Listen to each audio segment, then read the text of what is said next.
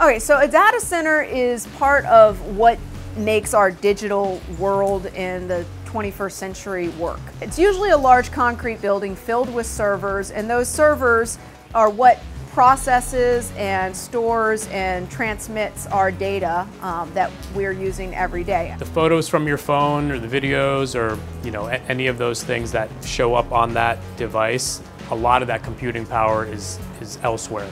Everything is held in those big concrete boxes, and so when you save something in the cloud, it's not in the sky.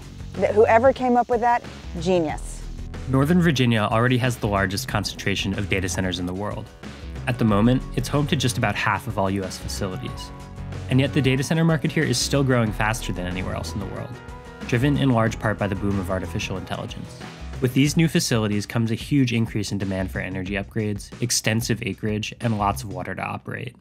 This explosive growth is threatening to derail our efforts to meet critical climate goals, maintain reliable and affordable power, protect air and water quality and state and national parks, and to conserve land.